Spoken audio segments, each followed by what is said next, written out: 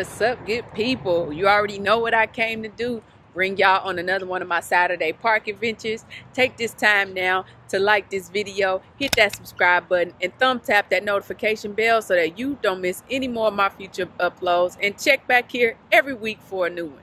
Alright, so I'm in Monroe Park. If you guys know anything about this park, you know that it's located off the corner of Scoville and 11th Avenue North.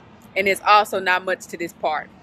And this is going to be a quick episode, like I said, the last 2 weeks. So if you guys are noticing, there's a bit of a trend in this, and that, you know, I've been going to some shorter ones so that it leaves me with the state parks next. So it's a build up. Hopefully it's a build up for you, and hopefully you keep coming back here every Saturday, because it will get better and better. But to those of you who've been coming from the jump, thank you. All right, I'm going to give y'all a shot now of Monroe Park sign. It's evidence that it is a Metro Parks, so it counts. Now, as I said, it's not much to this park. They have, you know, some trees here that they've put in this space, and you have some damages here. And I will get to explaining all of this to you guys in just a second. Let me just show you the park real quick. So it's in the middle of a neighborhood, backside of a neighborhood. They do have a play area for kids to use, and a few benches out here. One right there, and then one we just passed up.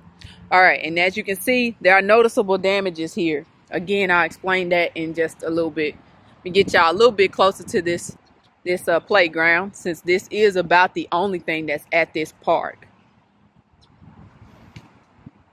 I mean, it could use a little bit of repaint, but for the most part, it is in decent condition.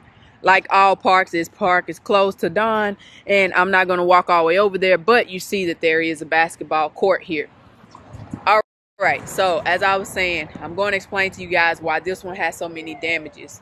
I said in the beginning of this that this was located at Scoville, the corner of Scoville and 11th Avenue North, and that is right in North Nashville. If you guys think back to earlier part of 2020, we did experience a tornado here, and so this is a part of that area. So when you see stuff like these damages, come from that tornado that touched down here.